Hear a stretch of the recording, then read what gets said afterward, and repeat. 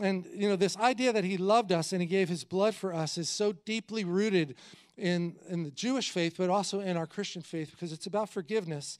How many recognize that you're a sinner and that you've been saved by your works? No? What were you saved by? The grace of God. Did you deserve to be saved? Is there anything you could have done to get saved? Because the sin that we were born with had a death sentence on our life, right? So and that's not a new concept in the Old Testament either. When once Adam and Eve sinned in the garden, God made provisions, and they're called covenants, right? Because how many know he loves to be with us? Adam and Eve in the garden had fellowship, unfettered fellowship. Isn't that awesome? You can say, well, why would they do anything to interrupt that?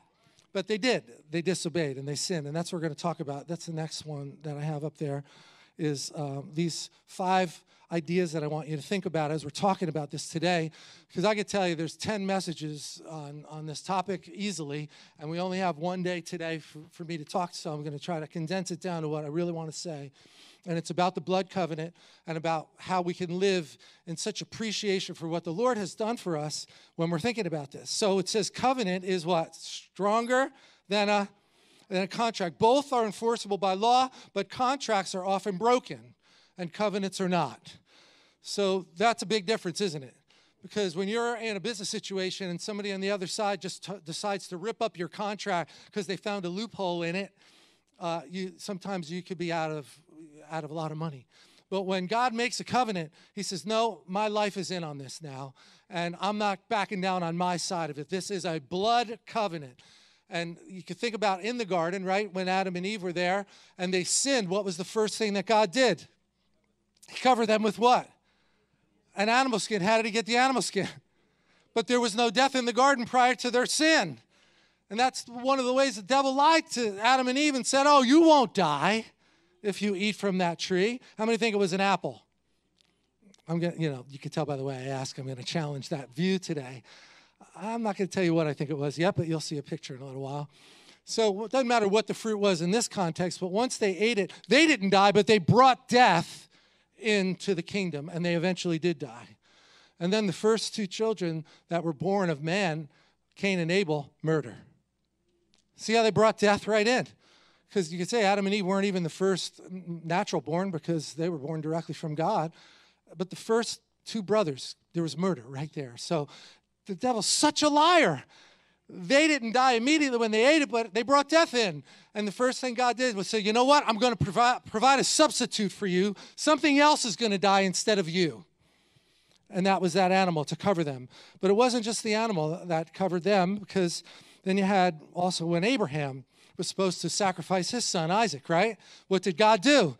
He provided a ram. So there was another prophetic picture of God saying, your sin is enough for me to take your life, but I'm going to use a substitutionary sacrifice for you, and it's going to be a ram. It's going to be a male lamb. Well, we know about the lamb, but it was specifically a ram in the case of Abraham. And how about when they were in the wilderness tabernacle? We've been talking about that on Tuesday nights when I did the class on the tabernacle of David. And, there's these connection points. So God has perfect connection with Adam and Eve in the garden, but then it's broken, and they're kicked out of the garden. They're evicted.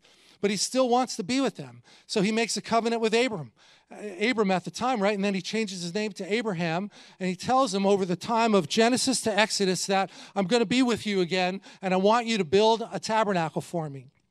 We're going to talk about that a little. And you're going to bring the blood into the Holy of Holies, and you're going to sprinkle the blood for the forgiveness of the people on the Day of Atonement. Remember this? All foreshadowing. Solomon's temple, same thing. Sacrifice thousands of animals. And then we have what Jesus did for us, which is why there's red and white up here on the cross, because of his blood, but his resurrection. Amen. And we're walking in the resurrection. Aren't you glad you're in the dispensation of the resurrection? He said, it's actually a good thing that I go, because if I go, then I could send Holy Spirit. And instead of you having to come to the temple, you're going to be the temple. The Spirit of God's going to live inside of you. And I'm putting the blood on the mercy seat of your heart. Woo! I'm happy about that. I hope you are too. In Hebrews, it says, he is the one who mediates a new covenant between God and people. Again, why does God want to spend so much time with us? Because he loves us. but sin separates. So without a buffer, without something to make it okay for us to stand in his presence, we would still be far away from God. So I think taking communion every morning is a really good habit to be in. Start your day on your knees praying and take communion. And say, Lord, I'm going to eat 3 other meals today, but I want this to be the first meal of the day. All right? It was a meal that got us in trouble. Pulled food off a tree, and they ate something. It was a meal that he gave us to heal. Isn't that cool? So take that meal in the morning. You don't know what landmines the devil's trying to put out in front of you before you go out the door in the morning.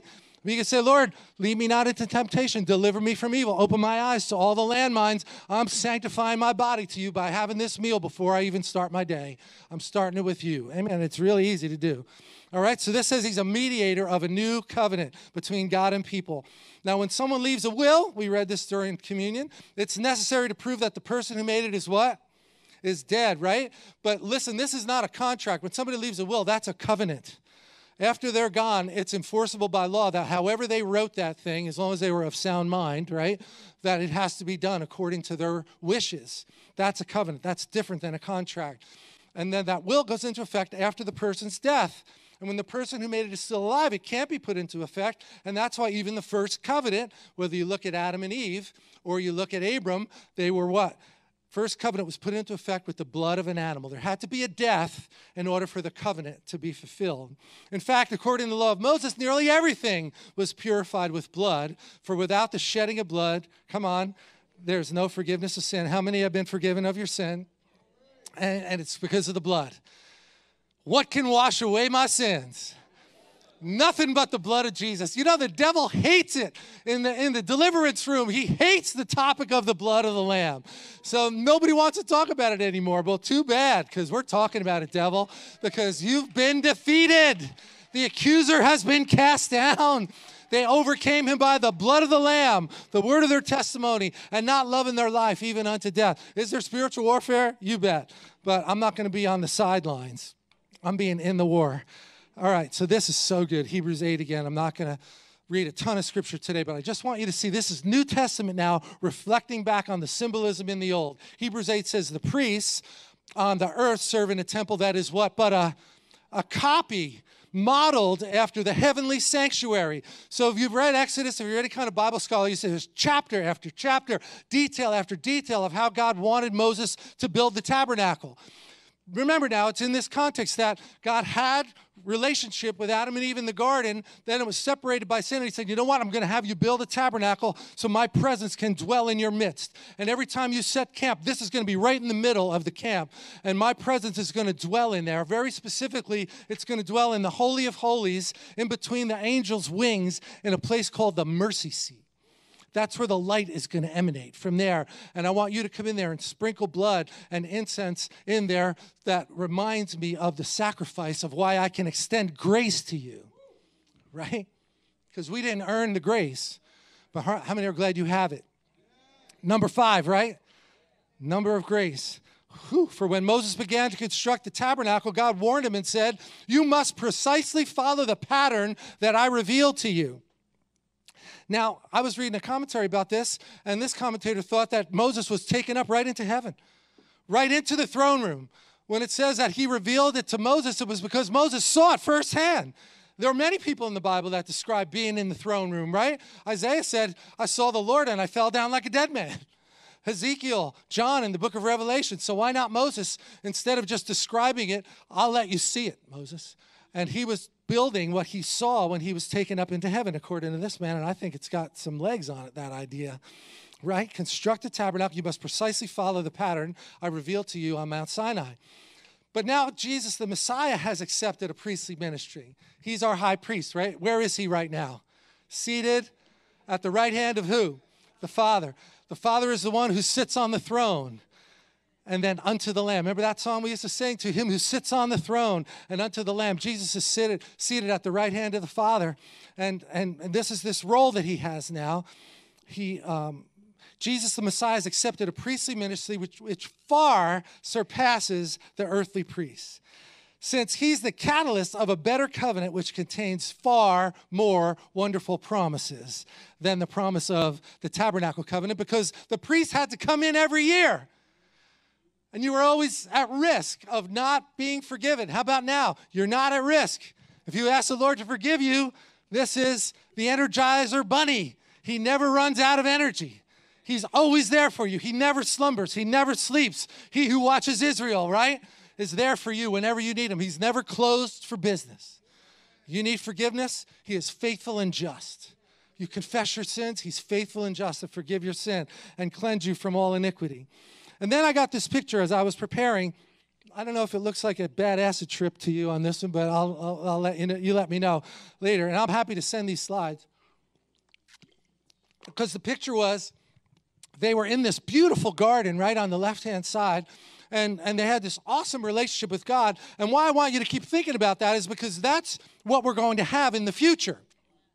When he comes back for the second return, we're not getting taken up and out. We're coming back and ruling and reigning with him. That's called the New Jerusalem. All right, we're going to spend eternity with the same power that Adam and Eve had, the same unfettered fellowship. And it's not just sitting on a cloud playing a harp. We're going to be really busy people. We're going to be activated. And there's even a verse in 1 Corinthians 15 that says everything you're doing here is counting towards that future. So the way you live your life really matters. It's not just waiting to get taken out of here, like beam me up, Scotty. Remember that from Star Trek? No, keep me here. Keep me active. Keep me busy. I want to occupy until you come back. So he had that with them in the garden. He brings Moses up into heaven and says, build this. And I'm going to have you put this in the middle of the camp. And this is what I want right in the holiest of all. I want you to put this Ark of the Covenant. And anybody remember what was inside the Ark of the Covenant? Yell it out. I'm sure you're right, because you're all yelling good stuff out, right? The tablets, the manna, and Aaron's rod that budded, right? All the things that reminded them of the miracles of God. How about you? Do you need to do that to yourself? Yes. You need to remind yourself of how God saved you. You might not be where you want to be, but you're not where you were. How many? True? He brought you a mighty long way. If you're really honest, he brought you a mighty long way from where you were. And you still, and I still, have a mighty long way to go. Just ask Trisha, she'll tell you. About me, not about her. This mercy seat, it's so powerful because it's an empty place. And when my friend Daniel Amstutz was here, I don't know if anybody of you caught this, but we have a video up on our Facebook and our website and our YouTube channel. And he said that he got a picture of when Mary goes to the tomb and it's empty. She walks in and there's two angels. And where are they? At either end of where his body was, right? So isn't that a picture like this? And that in that empty place, God will meet you. So it was another form of tying us back to Scripture and saying, he's alive. You need mercy? Come to the mercy seat right now, today. You got an empty place that nothing could seem to fill? I'm going to fill it for you. All right, so here, let me read from Genesis 3 because I just love this analogy. It says in Genesis 3:17, he said to Adam, because you have heeded the voice of your wife and have eaten from the tree which I commanded you, saying, you shall not eat of it. Cursed is the ground for your sake. In toil you shall eat of it all the days of your life. Both thorns and thistles it shall spring forth for you, and you shall eat the herb of the field. In the sweat of your face you shall eat bread till you return to the ground. For out of it you were taken, for dust you are, and to dust you will return. That's not a very happy verse, is it?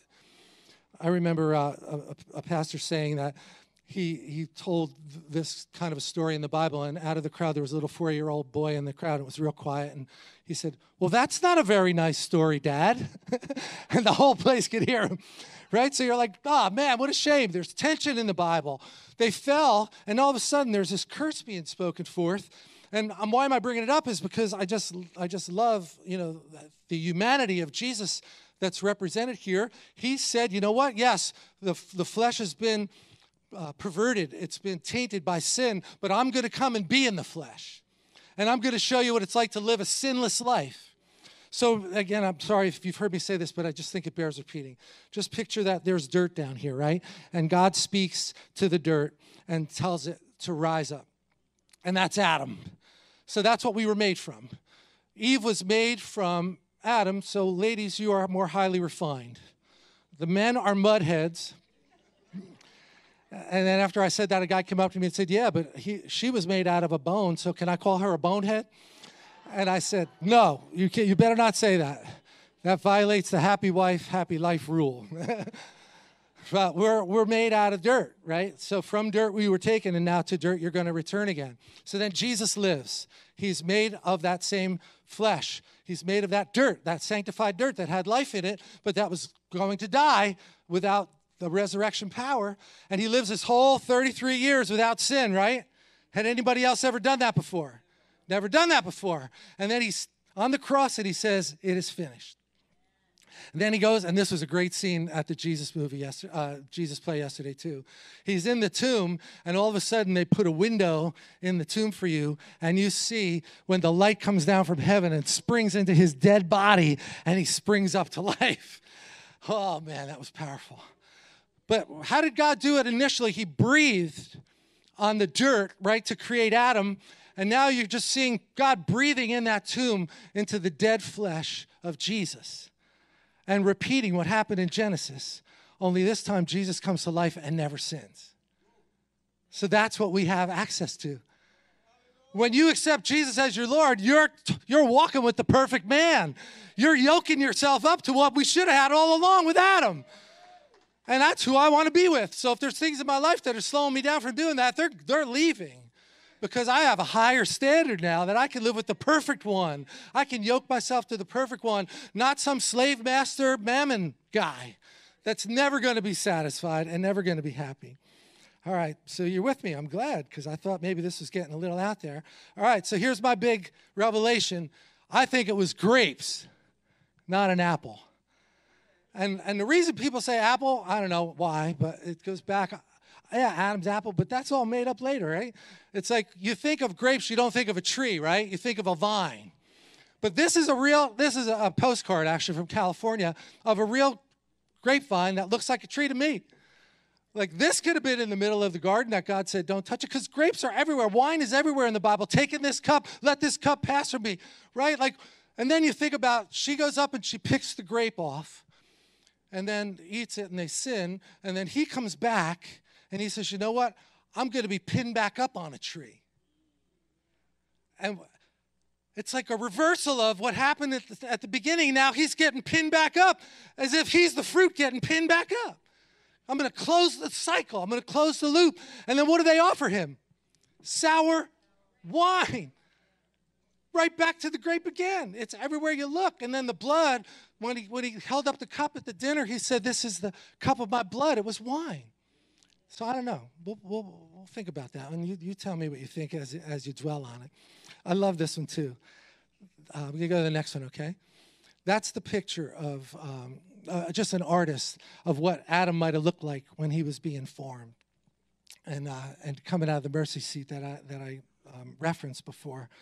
And it says, after this, Jesus, knowing that all things were now accomplished, that Scripture might be fulfilled, said, I thirst. And a vessel full of sour wine was sitting there. And they filled a sponge with the sour wine. They put it on hyssop and put it to his mouth.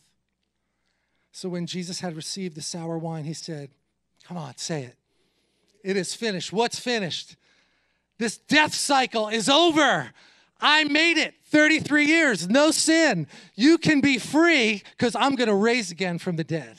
And my risen life is going to be a representation that you could tap into with my life. That wasn't the only thing that was finished, but that was one of the things. Bowing his head, he gave up his spirit, and he identified with Adam as the second Adam. And then, as I said earlier, what Daniel referenced, I love this, that in this play yesterday, they showed it this way too. There was this tomb, and the stones rolled away, and she's all panicked because she thinks somebody stole the body. She goes in, and she sees these two angels. And then, you know what, you go to the next one. The picture that I got was like what I said, that the mercy seat was right in the middle of where those two angels were. And then the Lord started showing me other pictures that reminded me. Can you go to the next one, please? Right? Like anytime two things are in the middle of God and man, of that meeting place, there's the mercy seat. Right? It was in the tabernacle And Moses had to sprinkle the blood there because that's where God said, it's where I'll meet you. But now that we're in this New Testament, we have the Holy Spirit. He's with us. We run into a situation. If we're willing to put ourselves in the situation, he says the mercy seat sits between where you are with my presence and where that hurting person is. And I'll come right between you. And the picture that he showed me was the next one, if you go there, is this right here. You see the similarity between the pictures? So the two angels are leaning in, but when Jesus was standing, he and Peter could have been leaning in, and all of a sudden now God says, I'm going to bow down and wash your feet. And in that place of emptiness where you don't know me, I'm going to touch you where you need the help. And that's mercy, because we didn't deserve it, did we? And that's half the problem people have. They don't even think they deserve God's love. And it's like, I've never been loved in my whole life, so why would he love me? Well, just accept it by faith. Can you say it with me? He loves me. He loves me unconditionally. Not for anything I've done, but for who I am. I'm his son or I'm his daughter, and he loves me unconditionally. And then I even thought this picture too, right? Because that's God stretching down and reaching his hand out to Adam. He didn't deserve it. We don't deserve to be touched by God. We're not holy. He is, but yet he says, you know what? I'm going to extend mercy to you. That's it for my creativity. All right, John 20. We're back in the garden with Mary Magdalene. And it says, then she turned around to leave, and there was Jesus standing in front of her. But she didn't realize it was him. He said to her, dear woman, why are you crying? Who are you looking for? Mary answered and said, thinking he was only the gardener. Do you find that ironic? That was Adam's occupation, gardener. He was supposed to take care of the garden. And now Jesus comes back as the second Adam, and she thinks he's a gardener. I don't know, man. Maybe it's just me, but I think that's amazing. He's showing us all these clues all over the place. Sir, if you've taken his body anywhere else, tell me and I will go. Mary, Jesus interrupted her, and she recognizes his voice. Turning to face him, she said, Rabboni, Aramaic for teacher. Jesus cautioned her, Mary, don't hold on to me now, for I haven't yet ascended to God, my Father. What do we think that means? Don't touch me yet, because I have to go do something. What do I have to go do?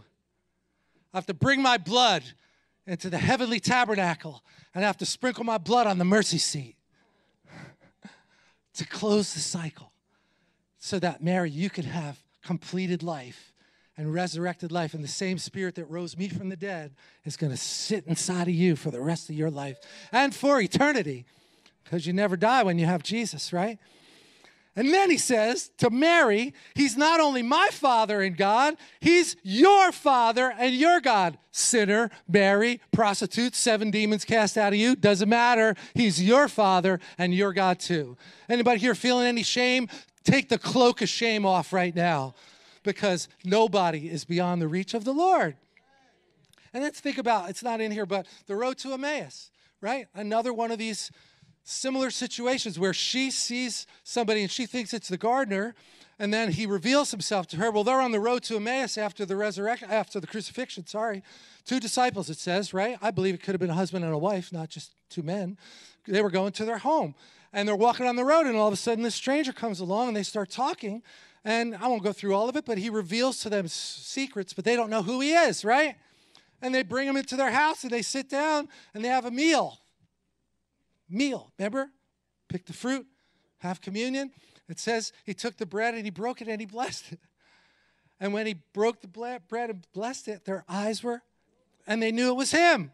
Same thing, a meal. I'm telling you, man, start your day with communion. It'll help you. All right, so now I'm going to get into Hebrews. Don't shut your brain off. People think Hebrews is too hard to follow, but it's an awesome gift for us. I'm seeing people take pictures, and I'm happy to send you the slides, right? So all you have to do is give us your email, and I'll email you the slides if you want, and then eventually they'll be up on the website. All right, so let's kind of like tie this all together, because there's right, if we're just honest and you start reading through the Old Testament, it can feel like a slog when you get into Leviticus and Exodus. Like, why does God think it's so important for all these details in there? And obviously, if it's in the Bible, it's important. But we're in this new covenant now, right? That's what he said. This is the blood of the new covenant that I'm making in my blood. All those old things that were there for a reason, but now you have the new thing that you have. Doesn't invalidate the Old Testament. It's symbolic for us. It's a teacher to us. But another comparison I use often, if you just picture those old rockets, right, when they were putting up, I like what Karen Wheaton did. This is pretty cool. She was talking like this. I guess I can't do it. They put those old rockets up, and this would be the part that had all the fuel on it, and this would be the part that was going to keep going, right? Remember? And it would come up, and then this would just drift away, and this part would just keep going. So this is like the old law, the Old Testament, that was there for a purpose to get us somewhere, but now we're living in this new dispensation. So you don't have to eat kosher anymore, right? You know that? It says that in the New Testament. You don't have to eat kosher anymore. There's other parts of that ceremonial law that were there for a reason that are not, but don't throw the Old Testament out. Still want Psalm 91? How about you? Psalm 23. I mean, there's plenty in there that we need. So you get it? So when we look at Hebrews, we're getting this awesome window into what the symbolism meant. That is not always easy for us to figure out ourselves. It says, so Christ now has become the high priest over all the good things that have come. He's entered that greater, more perfect tabernacle in heaven. See, we were just talking about this, right? He's entered that greater, more perfect tabernacle in heaven, which was not made by human hands and is not part of this created world. What did he do? With his own blood, not the blood of goats and calves, he entered the most holy place once for all time and secured our redemption forever. Whew.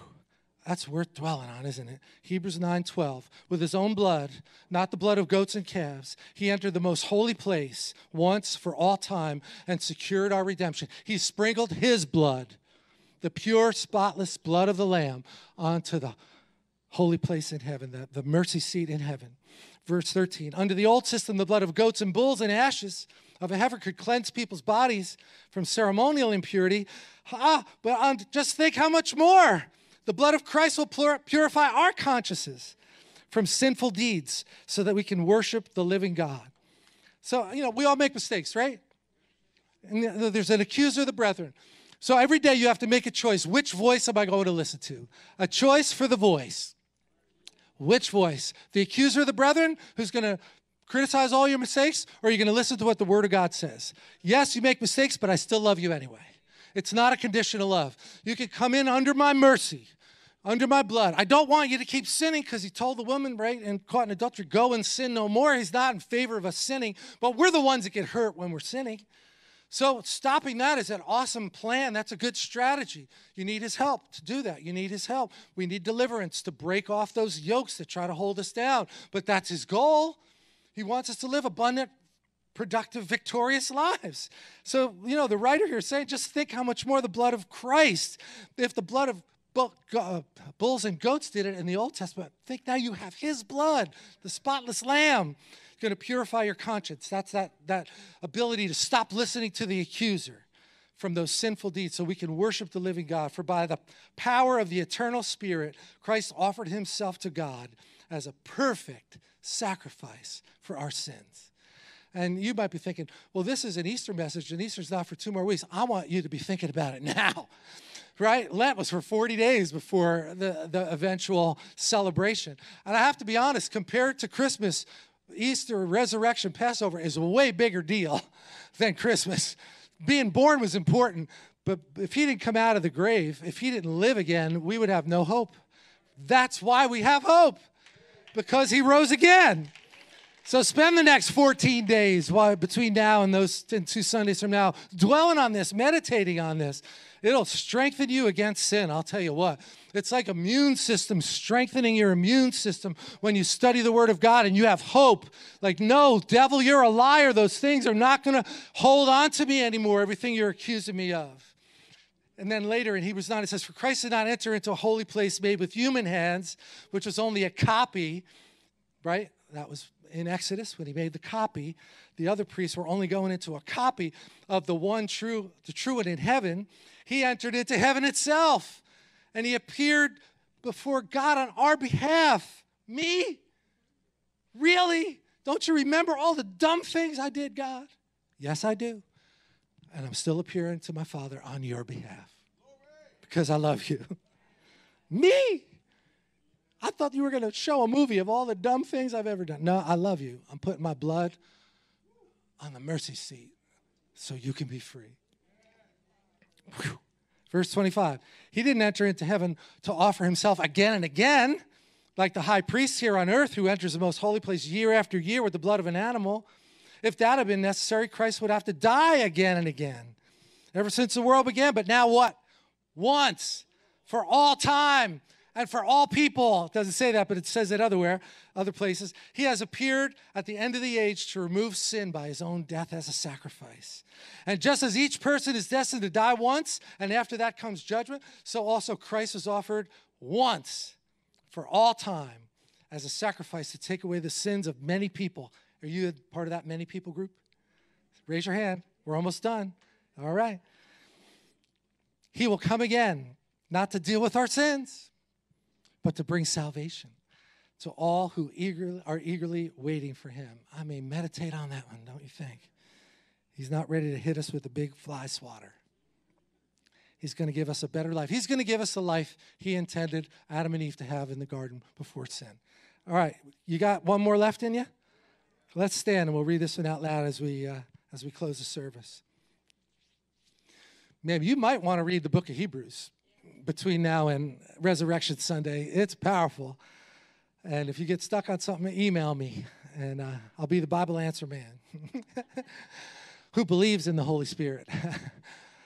Yeah, there was a guy on the radio many years ago called the Bible answer man who was always ripping up on anybody who believed in the Holy Spirit for today. So we'll have the sanctified version of that.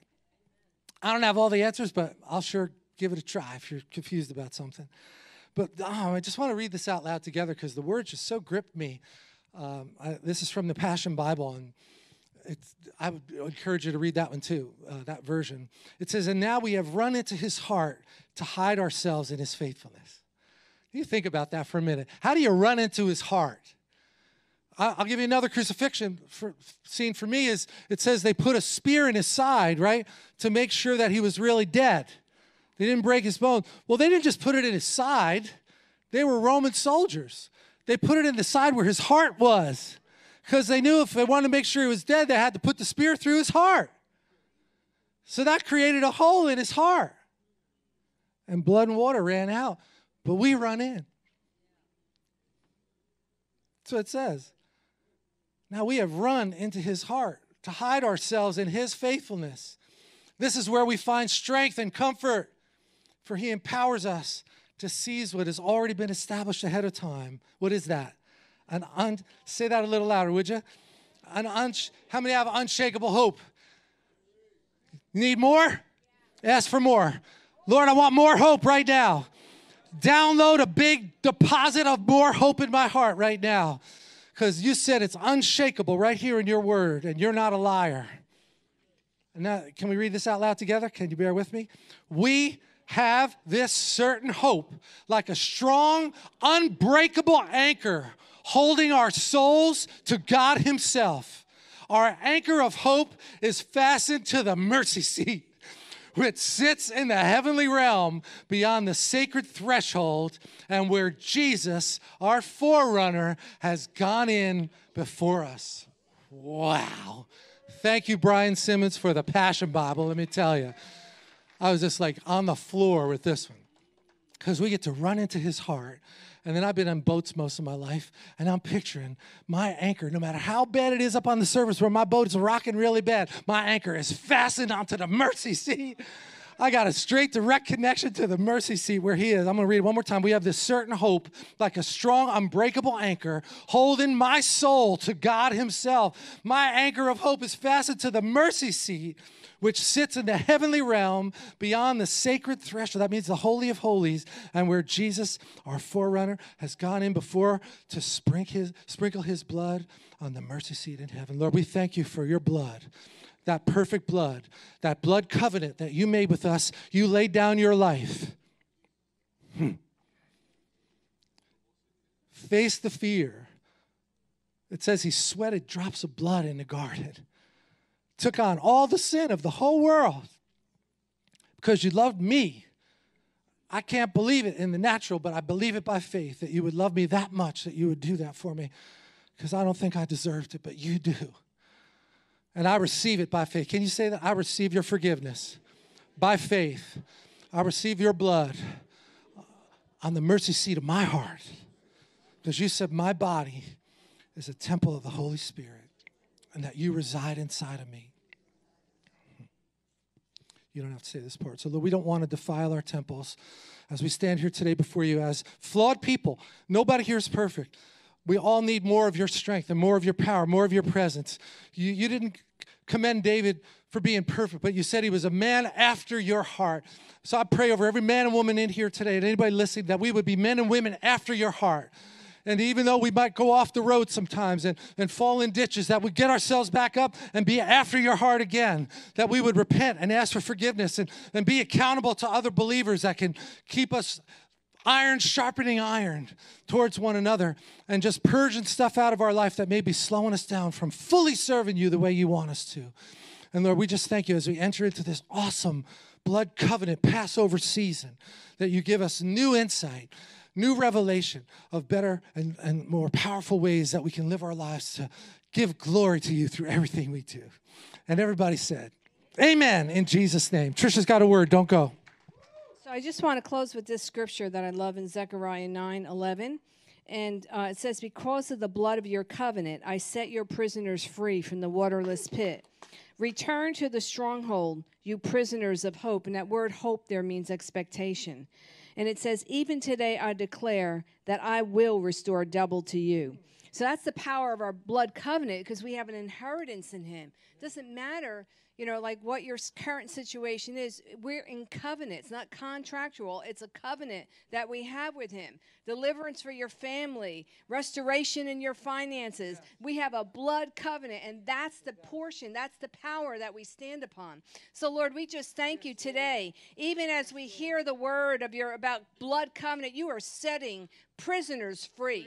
We are not captives. We are free people in Christ, in Jesus' name. We thank you, Lord God, that, Lord, you are restoring double. Lord, you're restoring things that we never even thought we can have, because you love us and you're a good, good God. So, Lord, we thank you for the blood. Just picture, I remember reading about John G. Lake, and this guy flowed in such powerful healings and deliverances and signs and wonders, and the doctors put the bubonic plague on his hand, and they put it under a microscope, and he had such revelation of the power of the blood, it died.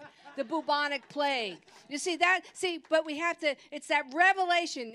Martin released that God is releasing that revelation, and we have that in us. We're not trying to get it. It's just revelation. So we bless you, and if you need prayer, we have a prophetic team here today that will prophesy if you want a word from the Lord, and they will give instruction. Amen. I just want to ask anybody, if you've never received the Lord, I just want to give you an opportunity to receive him right now, because the Word of God is so powerful, and there's so much life in it, and it's a decision that we have to make, right? God doesn't force himself in. Maybe you've seen that old picture where he's standing at the door and he's knocking, but there's no handle on the outside of the door, because you have to open the door. So there's a chance somebody here doesn't know the Lord, that you never accepted him in your life. So we're going to just say a prayer out loud together, okay? Church, you're going to say it with me? Let's do that. We can close our eyes, okay? Let's just close our eyes. Say, Heavenly Father, in Jesus' name, I ask you to forgive me. I've heard good news today. I've heard news that you died for my sin. I don't know how you would do it, but you love me in spite of my sin. And I know I can't save myself. So I ask you to come in and save me. I repent of my sin. I know I can't save myself. So I need your power to live in me from this day forward. Fill me with your Holy Spirit. Open my eyes to your word. Open my heart to your love. And give me the strength to serve you the rest of the days of my life. I accept you as my Lord and Savior. In Jesus' name, amen. I feel better now. I hope somebody else does too. If you never said that prayer before, and you said it today for the first time and you meant it, this would be a really good time to come to the altar. Just come down. You may have came with a friend. They'll bring you up. If not, we just bless you. Have an awesome day, and we'll see you next time the doors are open.